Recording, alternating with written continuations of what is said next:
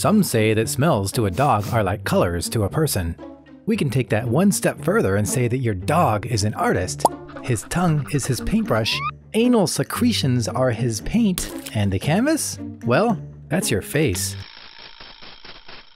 Or whatever else he wants to add his artistic mark to. Most dog owners know that dogs have anal glands, often called scent glands, which produce secretions held in sacs or pockets on either side of the rectum. These sometimes need to be drained or expressed due to an impaction, or as a regular part of their grooming and hygiene. The secretion can be clear, white, yellow, brown, is oily, and very smelly. Skunks use their anal secretions as a highly effective self-defense spray. Opossums use theirs to release a rotting smell when they play dead. Dogs use theirs to lubricate the passing of stool, and also as a unique marker. Their secretions contain pheromones and scents, which uniquely identify a dog. Dogs can secrete on demand, controlling how and when they discharge this fluid. When dogs greet, they often raise their tails high and apply pressure to the anal sacs, releasing a small amount of the secretion to share with the other dog as a way of saying hello.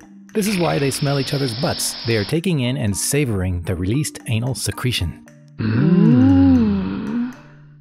All dogs lick their butts, sometimes to clean it and sometimes because of an illness or an infection such as parasites. They are also doing it to spread their anal secretions on their fur, their toys, their territory, and anything else they wish to mark as their own, including your face, your hands, and your floor. Once their fur is nicely coated with secretions, they also rub their entire bodies along walls, legs, and other objects to further tag their domain.